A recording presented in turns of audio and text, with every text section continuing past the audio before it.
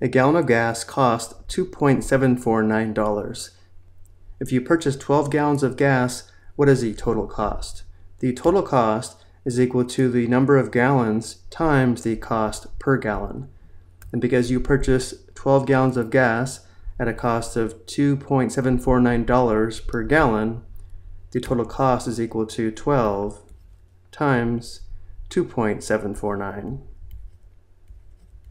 To determine the product, though, we will use the commutative property of multiplication and change the order of the multiplication, which means to determine this product, we will determine 2.749 times 12.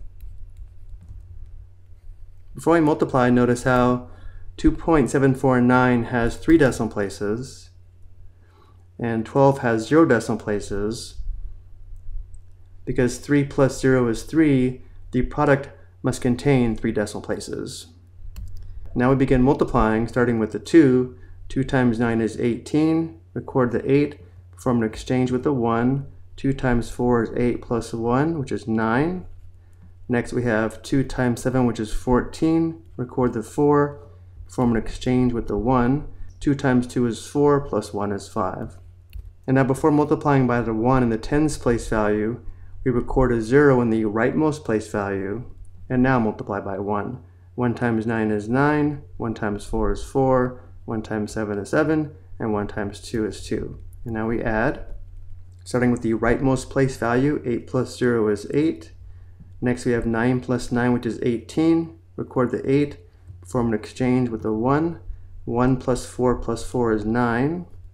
Next we have 5 plus 7, which is 12. Record the 2, perform an exchange with the 1. 1 plus 2 is 3. Again, the product must contain 3 decimal places. So starting on the right, you move the decimal 3 places to the left. 1, 2, 3, giving us a product of 32.988.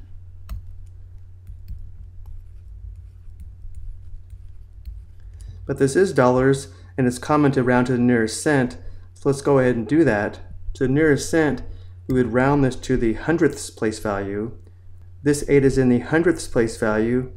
Because the digit to the right is an 8, we round up, changing this 8 to a 9. To the hundredths, this rounds to 32.99. So let's say the total cost of the gas is $32.99.